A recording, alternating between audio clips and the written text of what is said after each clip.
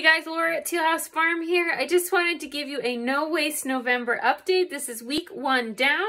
If you remember, our goal was to get down to 1 13-gallon kitchen trash bag of waste a week for our family of 8. I have one Walmart trash bag that is mostly dirty diapers that were used when Patton was with a babysitter. We couldn't use our cloth diapers, and also a couple that we used overnights. And then this is our trash can. Whoop!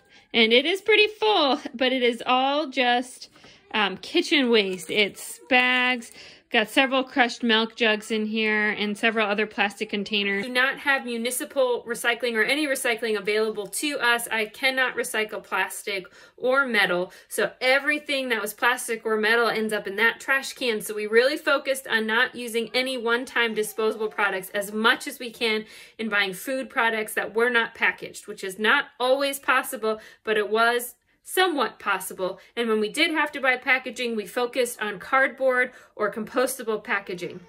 I keep a compost bucket under the sink. I've emptied this once this week, which I basically do every week so it doesn't get smelly. It's a 5-gallon bucket.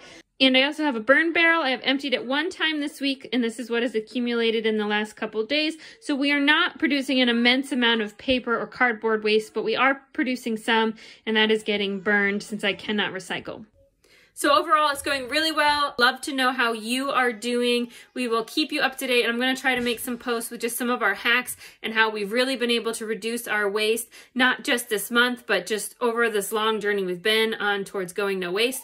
My goal this coming week, is to get down to one true 13-gallon trash bag. We're not going to have an extra with that Walmart bag with a little bit of overflow. So stay tuned. We'll see you guys next time.